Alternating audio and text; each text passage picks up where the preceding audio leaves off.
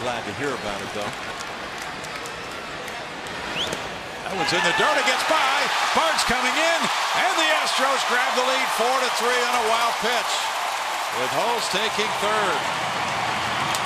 A steal at third by Barnes, putting him in position to score on the wild pitch.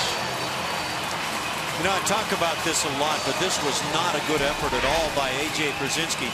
He called the breaking ball. Here it comes, and all we're going to do is just slide out and try to backhand it.